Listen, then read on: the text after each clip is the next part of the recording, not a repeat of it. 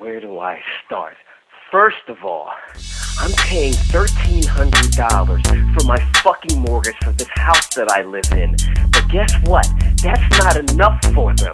They want more than that. The fucking house prices are supposed to be going down, but yet mine is going up for some unknown reason.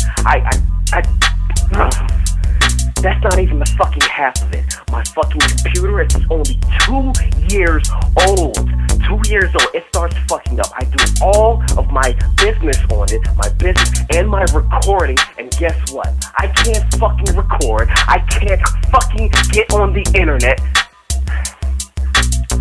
Okay, all computers fuck up. That's understandable. So you know what I do? I get another computer, a brand new computer. 5 days old, I install everything, and guess what? That starts fucking up too! Alright, so I can't record, I still can't do everything, so I'm back to fucking square one! My car, 3 years old, bought it used, 20,000 miles, that's cool, nothing was wrong with it, I'm having transmission problems.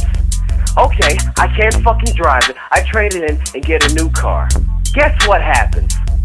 The registration gets suspended, I'm not notified, and they pull my cousin over. Get this, I wasn't even driving. They pulled him over and charged me with it. So they want me to pay $1,000 for what? It's not my fucking fault, but they're penalizing me for it.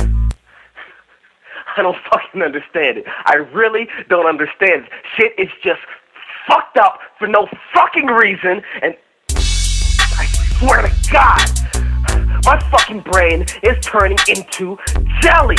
Yeah, that's what, now I got a fucking jelly brain.